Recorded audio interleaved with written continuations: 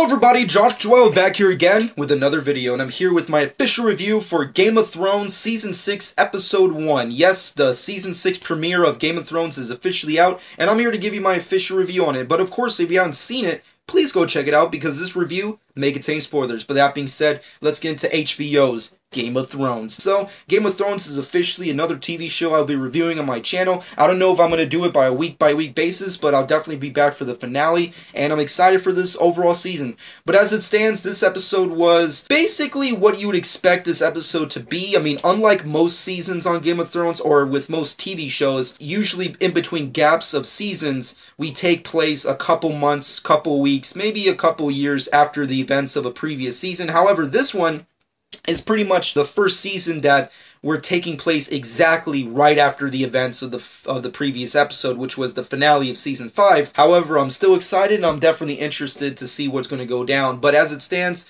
it's pretty much just a recap and aftermath of Season 5. That's what this premiere episode is, and we get to see the fate of Jon Snow, allegedly. We get to see what happened to Daenerys when she was captured by the Khalasar. We got to see what happened. Did, Ramsay capture Sansa?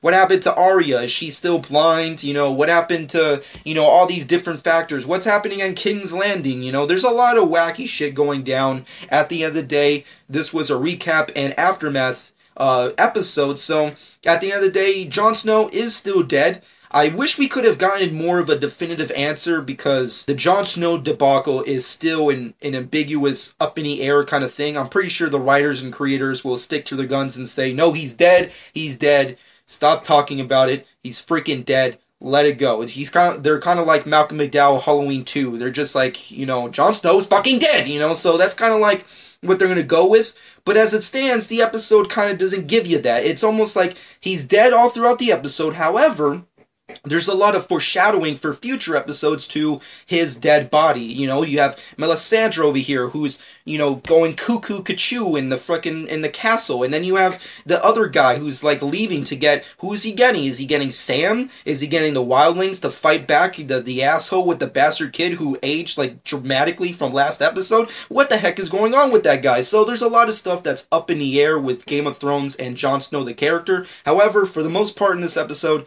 he's freaking dead, so there's not really much to say on that front. Secondly, the Daenerys debacle. Overall, I was kind of disappointed with the Daenerys subplot, because she was captured by a gigantic Khalasar. I mean, this is like the biggest Khalasar we've seen, so I was expecting a big, gigantic cow to really, like, put Jason Momoa Aquaman to shame. However, we didn't really get that, seeing as how the actor didn't really feel, or at least the character that the actor is portraying didn't really feel that menacing, nor did he feel that, just intimidating. He just felt like a normal dude who's wearing a wig. That's pretty much what he looked like, and I was hoping for something a little bit more epic to that character. And granted, there's only one Jason Momoa in the world, and he's freaking Aquaman, so I can see why, you would get another guy who's kind of like whatever. But as it stands, I was kind of disappointed with the events that took place with Daenerys and her confrontation with the cow. But as it stands, I did have to admit that there was some cool interactions between the two. And I definitely would say that Daenerys name-dropping Khal Drogo was a really good highlight of the episode. Because granted, she's been banging a lot of guys lately, and, she's freaking leader of a fucking place that doesn't like her, and what have you, and she has freaking gigantic dragons, so she's come up in the world since Season 1, but it's still kind of cool to be like, yeah, she still thinks about that guy who's been dead for a long fucking time, and, he's freaking Aquaman now, so it's kind of cool to see that factor. But overall, the episode's subplot of Daenerys was kind of boring in my front. Moving off of that, the Sansa Stark stuff was another real big highlight I really enjoyed. I'm really kind of interested to see where Reek, or Theon, the character, kind of goes from here, because at the end of the day, he's going to get murked by Ramsay once he gets caught, so it's going to be interesting where he can go from here, because he's pretty much fucked over him and now is helping Sansa get away. And on top of that, you have Brienne coming in, freaking laying down her sword, kicking ass, something she definitely didn't do in Star Wars, and freaking just dominating the fucking scene. And of course, laying down her sword for Sansa to be her ward, if you will. And overall, that was a gigantic highlight. The second she came in on horseback, I was full on to the scene, and I'm definitely interested to see where the Sansa Stark storyline goes from here. I definitely liked a lot of it, but it's very interesting to see where it, ends up in the season. But moving off of that, got to see Cersei's reaction to her daughter being dead. You got Jaime talking shit about, like, we're gonna fuck up Dorne for this. You hear me?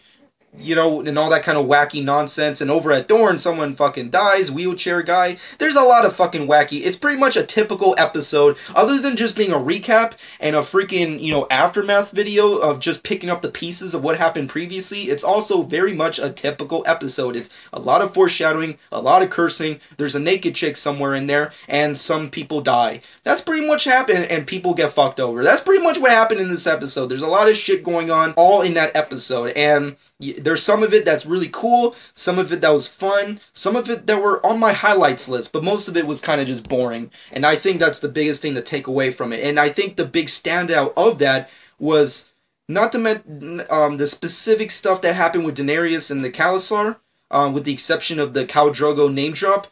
However, the Arya Stark stuff. I mean, I never thought I would say this, but the Sansa Stark stuff is becoming more interesting than the Arya stuff. I don't know why, but I've just, ever since last season to now, I just don't care about the Arya Stark storyline. I mean, where's she gonna go from here? I mean, number one, she went over to that fucking goofy freaking douchebags, fucking place, the House of Black and White, to learn magical powers and abilities or whatever so she can kill fuckers. And this asshole with the bad wig fucking takes away her eyes. What happens now? What do we do? She's fucking blind. She's fighting some asshole who's probably not even a girl. I don't even know what that is with the stick.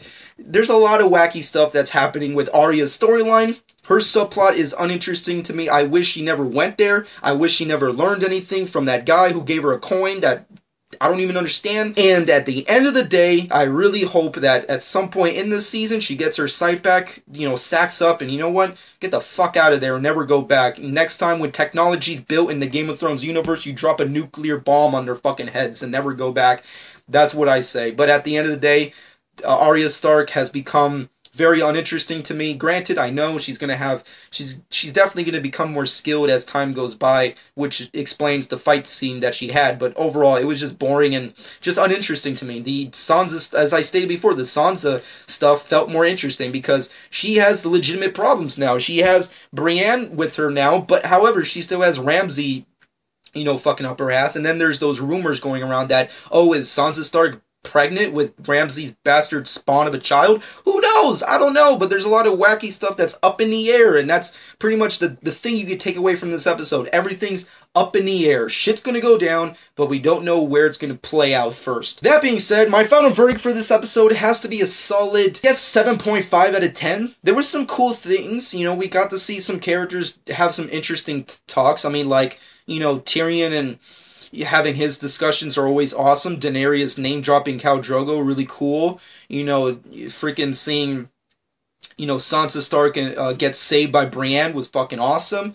But beyond that, everything else was just meaningless and kind of boring to me. So that's pretty much the best thing I can take away from this episode. But however, with that being said, I'm still excited for the overall episode, season rather, and I can't wait to see where this stuff goes on. And based off the teasers for future episodes, we're going to get shit going down. We get to see Bran come back. We get to see what the heck Daenerys dragons are going to do. There's a lot of wacky stuff that's going to go down in this season, so I'm definitely excited, and let me know what you personally think in the comment section below. Overall, my final verdict for the Season 6 premiere of Game of Thrones is a solid 7.5 out of 10. It's an okay, good episode, but it wasn't amazing. It wasn't a grand, epic return. It was just okay. But let me know what you think in the comment section below. With that being said, shameless plug time. Follow me on Twitter and Instagram at Jock12. Subscribe to my channel if you haven't done so already, and I hope you guys enjoyed. And this has been Jock12.